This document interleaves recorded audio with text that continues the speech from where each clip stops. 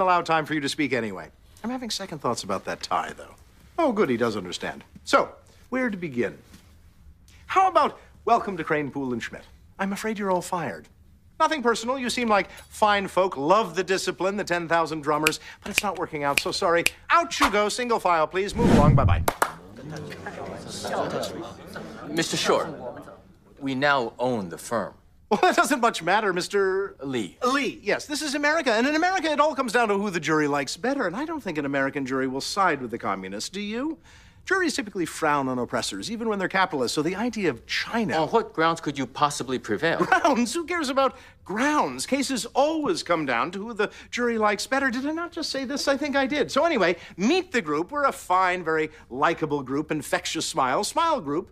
And best of all, bad for you, we're very good. Did you check out our win-loss record? Good for us, bad for you. More importantly, did you note the kinds of cases that we argue week to week? Typically preposterous, mostly unwinnable on their face, and yet we win them, whether we have grounds or not. Must be the smiles. Smile group.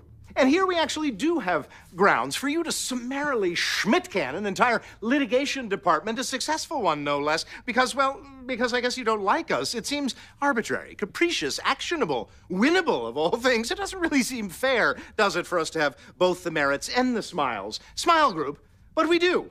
A wrongful discharge, subject to compensatory and punitive damages, could be lots and lots of money. Not to mention, think of the fallout here at the firm. You see, we're not just good litigators, we're popular. Again, could be the smiles, and you firing us. Well, that would be a terrible, terrible way to introduce yourselves. I mean, Denny Crane, Shirley Schmidt, you must be joking. I know how the Chinese loved a kid, like with the tanks in the square, the monks in Tibet, or daughters.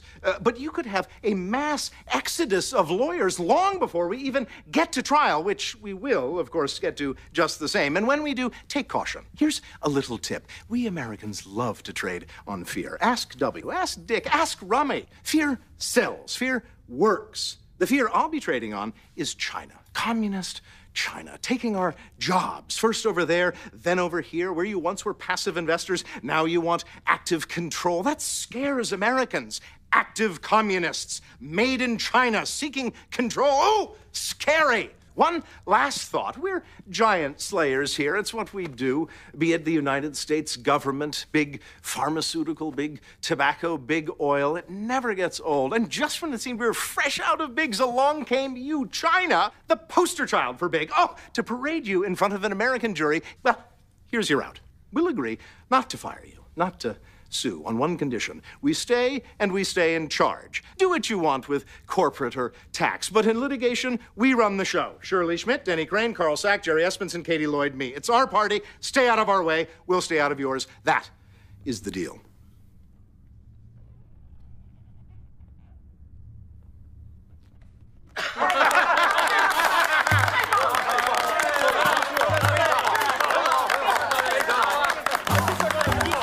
Not sure you got the desired effect there, Al.